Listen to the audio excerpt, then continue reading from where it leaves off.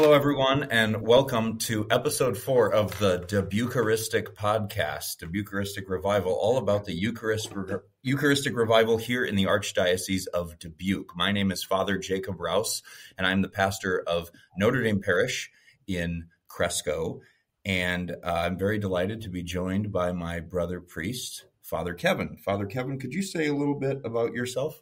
Yes, I am Father Kevin Earlywine, co-host of the Eucharistic Revival podcast, because that's the name we're going with. And Amen. It could be our subtitle, Eucharistic. Anyways, Father Kevin, pastor of St. Patrick's Catholic Church in Hampton and St. Mary's Church in Ackley. And happy to be here as your co-host. Excellent. Meaning together. So today we're going to be talking about art and music. My favorite instrument to play and listen to is the trumpet. Do you have a favorite instrument to listen to or play, Father Kevin? Well, I also learned trumpet back in the day, but I've also been taught, someone attempted to teach me how to play the spoons. Oh. You know how like in old bluegrass music, I hit the spoons together. And yeah, great. Anyways, so I enjoy attempting to play them. I'm not very good at it. But you haven't incorporated that into the liturgy yet? Not yet. No, not until liturgical music. No. Okay, so, gotcha. Still figuring out how to put it with Holy God, we praise thy name, you know. We'll see what happens. Anyway, we are joined by two very special guests today instead of one. Connor Miller and Anastasia both are deeply involved in liturgy and music and worship for the Archdiocese. Anastasia, can you share your name and where you are and a little bit about yourself? Yeah, I'm honored to be here. Anastasia Nicklaus, and I currently minister at St. Edward Parish with liturgy and music in Waterloo.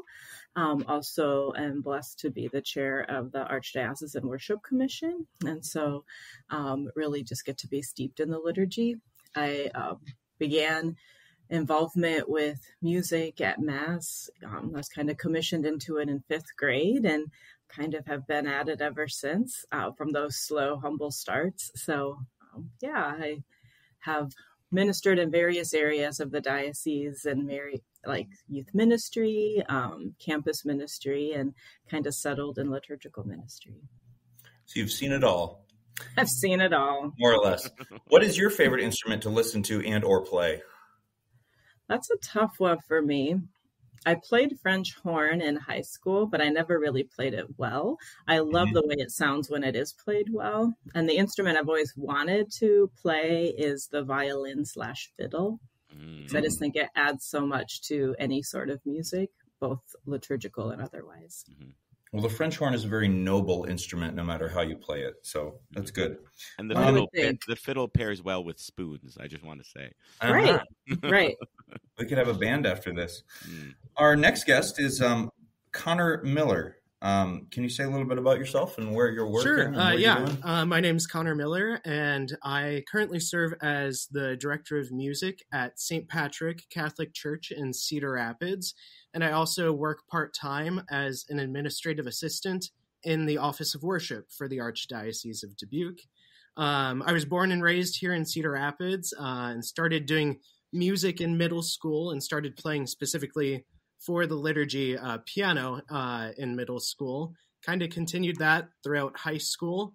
I graduated in 2017 from Xavier in Cedar Rapids. And after high school, was ready to just make it more of a hobby. So I went to college for degrees in graphic design and theology. And about a week into that, was informed that there's a pastoral music ministry degree that I should have considered. And after a moment in Eucharistic adoration and some consolation from the Holy Spirit, I decided to kind of change that path and ended up here back home in good old CR. That's great. And we're from the same parish growing up in the same high school, and our parents are friends, and so that's pretty cool. Absolutely, and connection. You are one heck of a trumpet instructor. Yeah. Oh, well, thank you. Taught me once upon a time. Yes. Yeah. What is your favorite instrument, Connor, to listen to and or play? To play pipe organ. I just think it's such a beautiful instrument. in the wide range of things you can do with it, from the quietest string section to the brassiest brass section. So yeah, that's a fun one to listen to.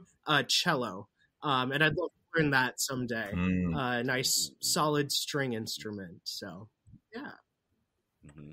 Very good. Well, the organ is objectively the king of all the instruments. Yeah. So great choice. Is it? So we've done some introduction, but as we're going to be talking about music and art, I'd like to, Anastasia, can you go either like over the span of your life or even just pick one pretty meaningful moment? What has music meant to you? And what are ways or experiences where music has been helpful in your life or spiritual life or personal life?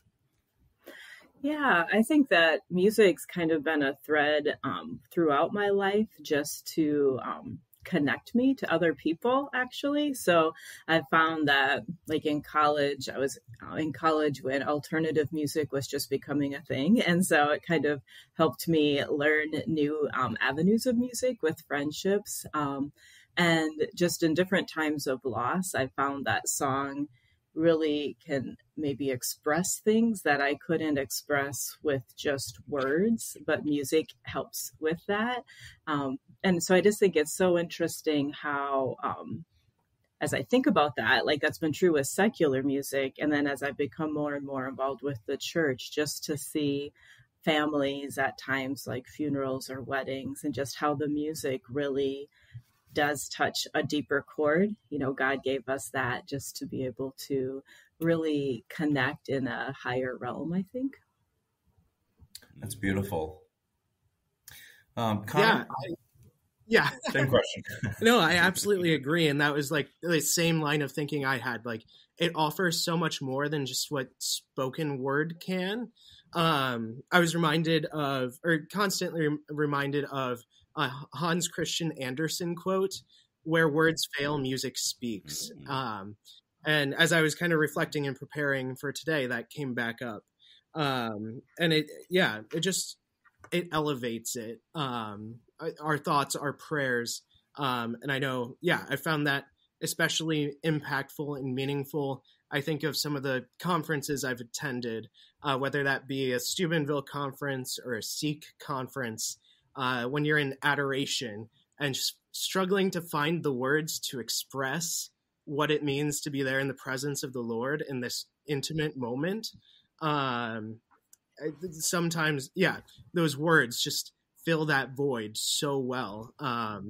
And then specifically 2019 at the Sikh conference in Indianapolis, they had been using antiphons for the day, and the text the church had given for that day was, "O Lord, our Lord, how majestic is your name in all the earth," for communion. So just sitting there after having received our Lord and exclaiming that, just a powerful moment that sticks out to me specifically relating to liturgical music and how it lends itself to prayer and elevating it.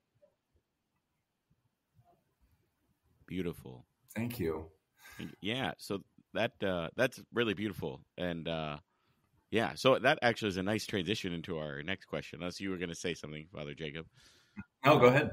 Of just how, so music is can touch us in deeper ways, help us to express deeper things than we know how to say. I like that music, what is it, where words fail, music speaks, and how that works in our personal lives and prayer lives and everything. But you kind of set us up there, Connor, to so specifically, so music can help in many ways, but kind of more specifically, how does music serve more specifically the liturgy? And since this is a Eucharistic Revival podcast, kind of leaning towards specifically kind of the Eucharistic mystery. And so whoever wants to field that question first. You can take it, Anastasia. Can't point at each other. All right. Yeah, we both pointed at each other. I just think it's such a big question. So I just think when it comes to the Eucharistic mystery, what I think music helps with is the act of us all singing together really calls us to recognize that, especially as Catholics, it's never just me and Jesus. While that relationship is important, my relationship with Jesus matters, amazingly. At the same time, it's never just me and Jesus. It's all of us together. And so all of us raising our voices together in a liturgy, and particularly at Mass, I just think really speaks to just the beauty that God can create. And especially, I think there's people who will say like, well, but I don't have a voice, like you just sing. And like, God doesn't care, I just think particularly one of my favorite moments in Mass is the preface before the Holy Holy. And as musicians, we're always prepared to hear words such as, and with all the angels and saints, we lift up our voices in song, or, something more eloquent than that at Mass. But it's like our cue, and it's also the truth, like we really are. The angels and saints are there worshiping at heaven, and we get to join them as we sing that song. And it's just like, if you really think about the impact of that, like how amazing. And then when we sing the Amen, the highest point of the whole liturgy, just really, yeah, we believe that it's the truth. So anyway, that's just a few thoughts that come to mind right away. Beautiful. Yeah, singing with the angels and saints, being swept up in the heavenly song. Yeah, it's just amazing to me. Sorry, I'm coming in again, but so I have had some significant losses in my life, including my husband and my mother, and I just think like I don't even ever feel alone, because I'm at Mass often, and I pray that they're among those saints that I'm praying with and singing with at that moment. And so I think music connects us beyond this world. It's just amazing. Like, praise God. Yeah. I just, to add to that, that reminds me when you're talking. So there's a scene I love. So I'm kind of a book nerd, and I love Lord of the Rings and J.R.R. Tolkien.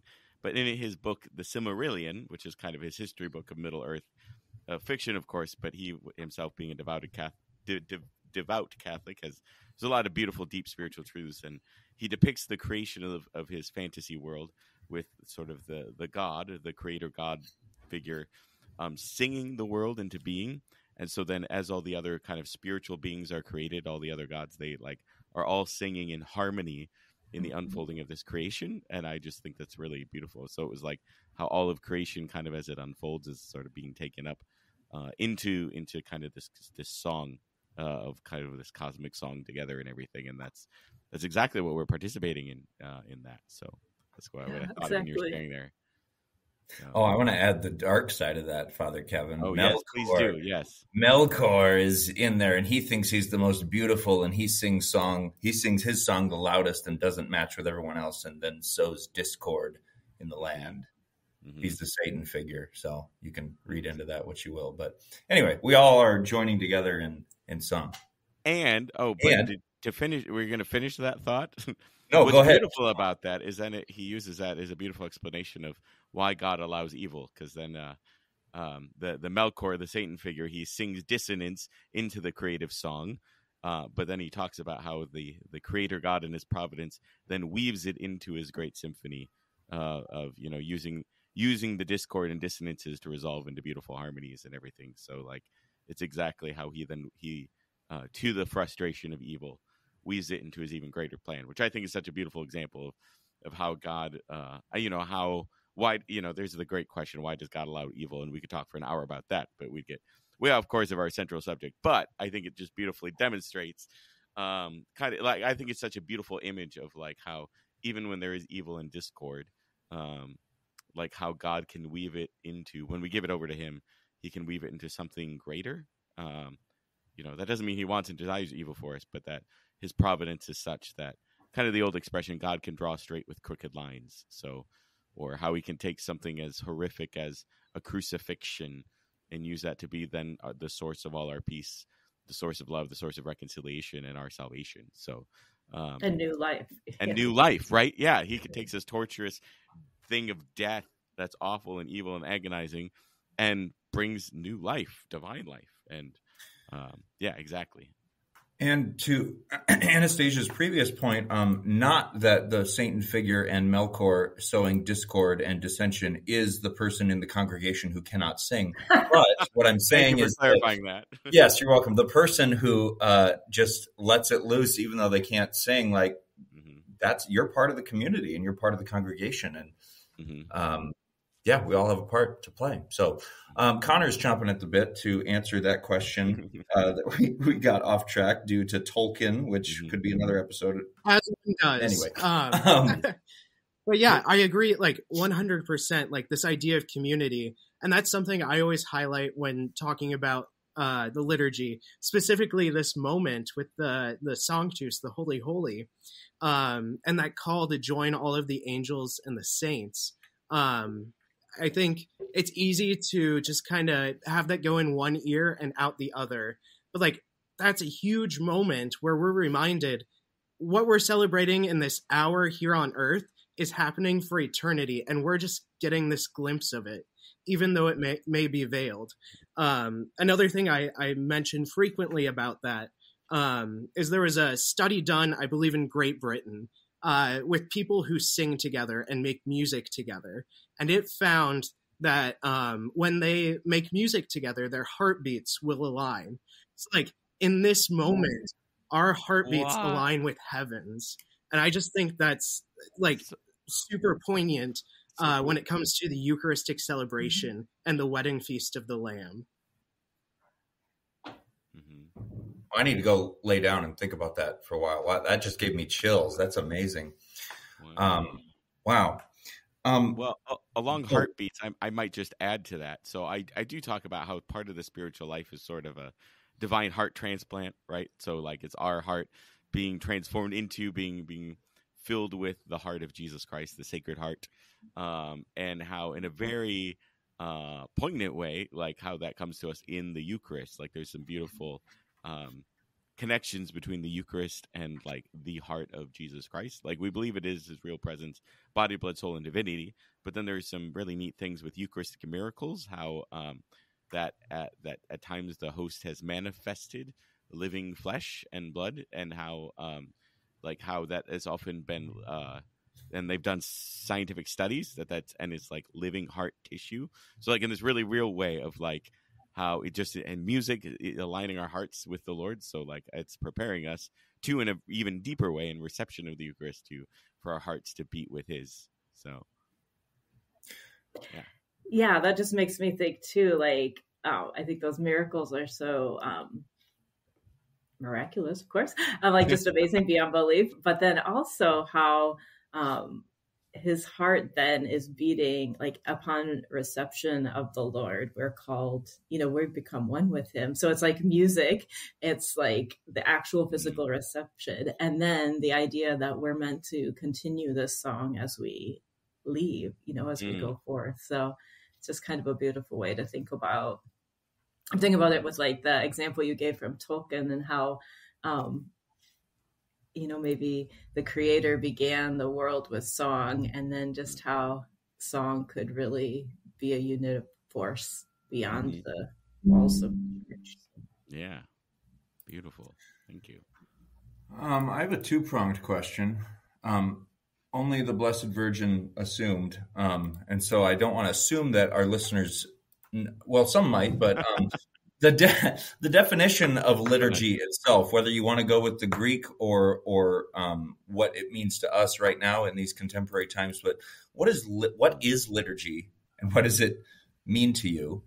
And then the second part is that probably means some things. Then we're tapping into emotion, but if there's a liturgy, that probably means, do we just let our emotions go wild and we sing and dance and do whatever and play whatever song? I'm not sure.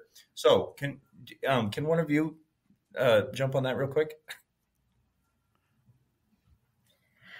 I'll try.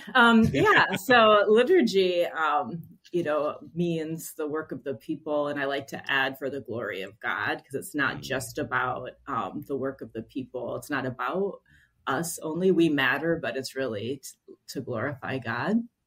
And so I think knowing that it comes from that just speaks a lot to what we're about. And I think one of the beauties of our Catholic faith is that we're given what are called rubrics or guidelines by which to do that, because if we're going to be universal, which is what Catholic means, we can't just make it all up. And again, I think it's easy to make it all about us if we're just making like, oh, I like this reading, I like this song, So I know I work with children a lot, and sometimes they'll like say if they'll be pretty clear about if they like a song or not, right? And I'll just remind them, like, I don't necessarily like every song I choose, but it's the right song because it matches maybe the readings of the day, the theme of the day, and can still draw us deeper into the mystery of God. So I think those are some of the things I think about when making choices. Because, there's a lot of options, but, I'm not going to necessarily sing the song I listen to on the top 40. I won't be singing the song. I won't be singing necessarily. I won't be singing that song in the liturgy because it just wasn't created with the idea of a ritual dimension as part of it. So no Beyonce during Mass, huh? Not during Mass. We used to joke when I was working on campus ministry, though, that we would have like a Prince. It's not going to happen, but it's not based on Purple Rain. I was just Purple Rain Down or something. Yeah. You got something there. We'll add in Kevin Spoons and then it'll be great. That's right. Yeah. We used to, I remember at Loris College, there was a hymnal that was titled Journey Songs that I would see in the sacristy. And I always thought it was funny because I then jokingly would say, how we should have like a Journey Mass. So all themed around or stylized after the band Journey, like Don't Stop Believing in any way you want it. But anyway. With open arms. Yes. So. That's enough of that. Anyway. Thank you, Connor. What does liturgy mean to you? And I guess what does that mean? Like Anastasia said, it's the work of the people for the glory of God, and I think that's very important. The glory of God, and also like it's our opportunity with this act of public worship. Liturgy is public worship in the church. To help kind of transform our hearts, and talking about what we were earlier in the podcast. But transforming our hearts in this moment of public worship in the liturgy. And the fact that the church does give us rubrics and words to pray with to conform our hearts to Christ's. And I think there's also a beautiful space, like the Catholic faith is a both and faith. So there's also like the devotional aspect where like if there is a specific song you can pray with that might not fit in the liturgy, like there's still space for that. Maybe not in the public worship, but in private devotional worship. And I think, it's important to have both of those in the life of faith of a Christian. And not to forget one or the other. The liturgy, the Eucharist is the source and summit of our faith. There's a two-way thing there. So everything we do in the liturgy should impact how we pray devotionally, and how we pray devotionally should impact how we experience the liturgy. And there's a two-way street there. Mm-hmm. I love that, Connor. I think that I'm so glad that you mentioned that public aspect of it, and how that really melds together, because I think sometimes people get the misconception that somehow the church is saying that certain music isn't worthy or good because it isn't sung within the walls of the church. And I don't think that that's what we're saying. Like there's lots of music that's wonderful for personal devotion, as you say. It just, again, doesn't meet the standard of really being intended for public worship and that ritual dimension. Yeah, I think we would say in liturgy, like music is doing a specific servicing in a particular action, right?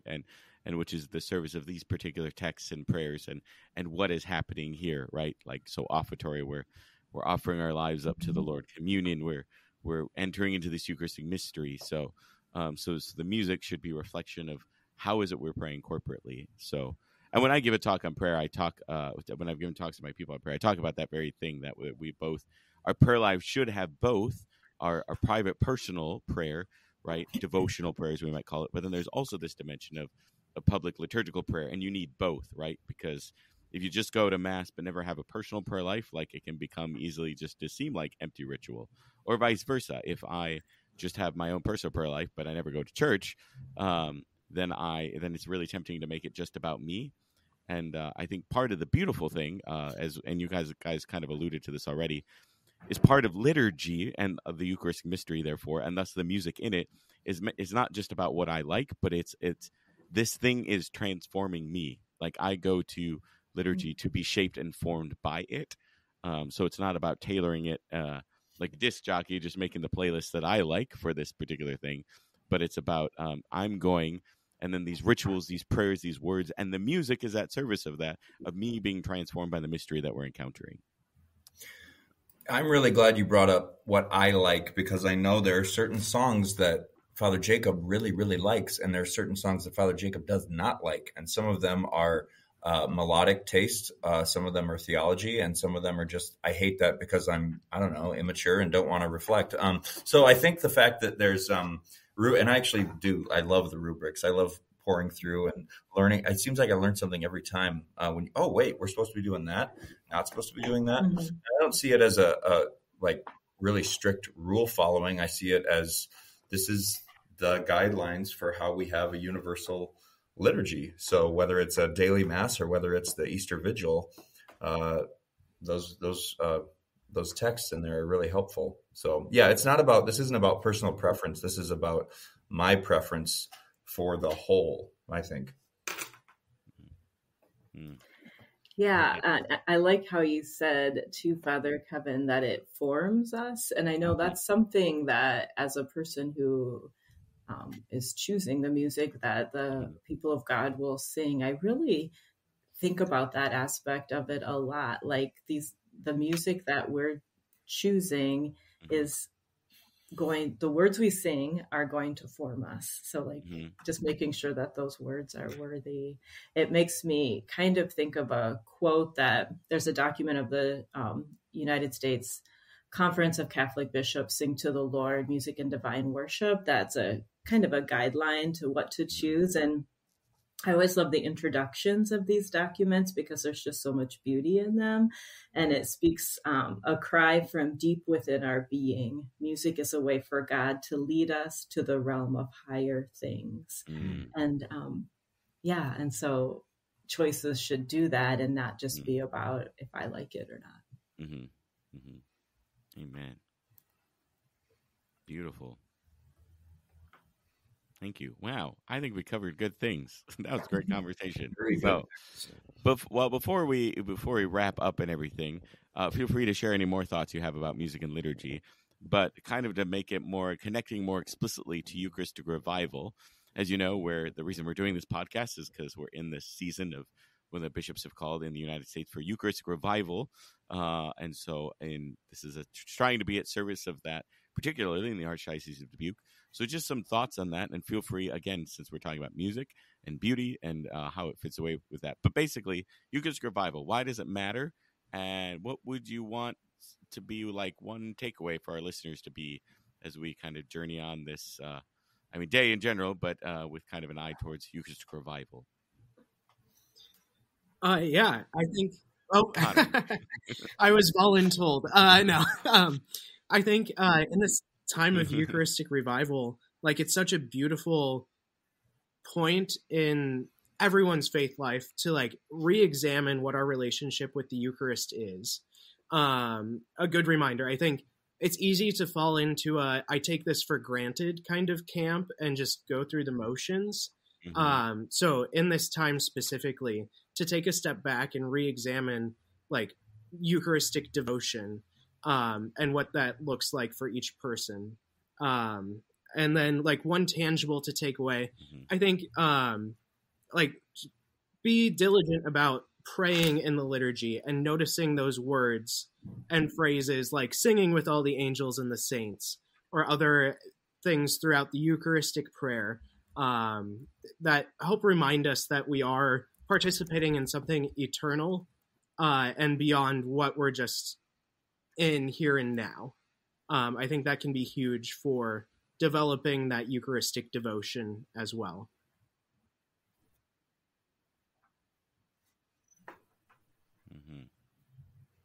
Yeah, I would agree with that too. I think that really that call to pray, I mean, music, like we're called to sing the liturgy, right? So music isn't just something that's added on, and liturgy isn't just a thing we could choose to do. Like this is, we're singing the liturgy. It's like actually part of the prayer, an important part of it. So I would encourage people to really, just as Connor just said, to really be praying, just really put your heart into it, right? We put our heart into so many other aspects of our life. And how much more do you get out of something if you're putting your heart into it? And really, I think this Eucharistic revival is calling me, and I think us, to a deeper relationship with Jesus in the Eucharist. And that means Jesus himself and Jesus in my brother and sister. So I just think that it really is calling us to a deeper relationship in a time when I think we all could agree there's been some ruptures and division in the world and in the church. I think this is really a call to allow the Holy Spirit to draw us deeper into the life of Christ. Amen. Thank you. Yeah. Being forged into the body of Christ. Mm-hmm. So, yeah. Beautiful. Yeah. Well, speaking of Eucharistic revival, I want to give a shout out also to Connor Miller, who's here with us. But some of you may or may not know, but we are joined with us today. We have a quasi-local celebrity in our midst. So on the National Eucharistic Revival movement, sort of their website and everything, and leading towards a big National Eucharistic Conference that'll be happening in June, I think, of 2024. But along the way, as part of that, they're having some different art pieces of different Eucharistic saints, I believe. Is that correct? Like saints who kind of is it saints, witnesses. Right? They're not all saints yet. Witnesses. Okay, so yeah, witnesses. So venerables, beatifieds, and some saints, but figures who have been a great Eucharistic witness through their devotion to the Eucharist, through the way they live their lives of flowing to or from the Eucharistic mystery, or the way they inspire devotion to the Eucharist and others, which is really, really cool. But what's especially really cool about that is the person that's making the art pieces is in our midst right now. AKA Connor Miller is making some artistic pieces. So, Connor, tell us a little bit about that, please, about the art that you're doing for the Eucharistic revival along those lines. Sure. Say more. In my free time, outside of doing music at the church, for the church and for the glory of God, I also do graphic design and artwork, also for the glory of God. And through this, was invited to help participate in creating art for the National Eucharistic Revival. So this started back in July. Each month leading up to the Eucharistic Congress in Indianapolis, they are highlighting an American Eucharistic witness. So as you said, someone who exemplified what it means to live a Eucharistic life. We have everyone from Cardinal Francis George. He was the first one. Father Augustus Tolton, who is well on his way to sainthood. I just wrapped up sketches for next month's Charlene Richard. She's a young girl out of Louisiana. So people from all walks of life who have really exemplified what it means to live a Eucharistic life. And with each of those, they are having someone write an essay about how this person exemplified that Eucharistic life. And with the essay, I'm doing a woodcut print of each of them to kind of creatively depict and call to mind who this person was. So I'm incredibly honored and blessed that I'm able to contribute in that way. And it's been really neat to learn all of these stories and be able to bring these people to life through a unique medium in woodcut printmaking. Mm-hmm. Wow, that's really cool. To go from in our conversation about what is it, audio music? I mean the music of sound or art of sound and music, and then go to a visual medium as well. So you're expressive. Is there like a website or a catalog or anything that we could see? Absolutely. Some of your artwork? So all of these with the essays are being featured on the Eucharistic Revival website. So eucharisticrevival.org/blog. I think the most recent one you'll see in there is Dorothy Day. And then it's also a great resource. They have a good breakdown explaining the parts of the Mass and a number of other things that are just useful in developing our Eucharistic devotions and relationship with the Eucharist. So you can check it out there. Other artwork of mine you can find at www.connormiller.design. And that features all of that artwork, plus some other religious artwork that I have been up to in the past. That's excellent. I will definitely put those two websites in the show notes and description of this episode. Yeah, I was going to ask if there were show notes. That's wonderful. Oh, yeah. They're so awesome. That's also, can we feature those in our local Dubuque Eucharistic Revival website? The Archdiocese of Dubuque / Eucharistic Revival that Connor conveniently also manages and posts. Yeah, I might know a guy. Okay, great. So is there a way you can put art and maybe those blog pieces too on directly on our Dubuque website as well? Yep. So, which is a nice segue into a reminder to our listeners for things going on specifically in the Archdiocese of Dubuque. Visit dbqarch.org/archdiocesan-eucharistic-revival.